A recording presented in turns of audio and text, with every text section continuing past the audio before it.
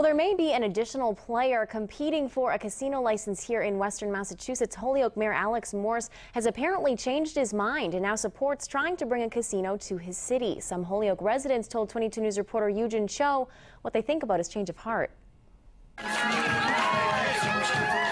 In his campaign for mayor in 2011, Mayor Alex Morse said a casino does not belong in Holyoke. But the city may be in the running for a casino license after all. Mayor Morse plans to announce that he's working to bring a casino to Mountain Park, a change of heart that surprised many voters. Yeah, it's an extreme shock. I mean, it was completely unexpected. Under Mayor Morse's plan, the casino would be run by Eric Shore, the owner of Mountain Park and Iron Horse Entertainment. But many Holyoke residents told 22 News they would hate to lose this trail, a place where they go hiking and running.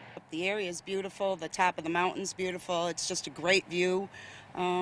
It's just sad. And it brings cheap jobs, so it's a fake environment. All the kids and people around here skied in the wintertime. Something like that would be good. I'd be all for that. But some people say the benefits will outweigh any consequences. Best to be practical, okay? You need something, either industry, hardcore industry, or casinos. So if you're going to have it in this area, let's get it in Holyoke. Let's create some jobs. Mayor Morse told 22 News he will explain his position at a news conference Monday morning. He also left this comment on his Facebook page as a response to one resident's question. He said, quote, "I've decided to move forward and allow the voters to vote on the proposal." In Holyoke, Eugene Cho, 22 News.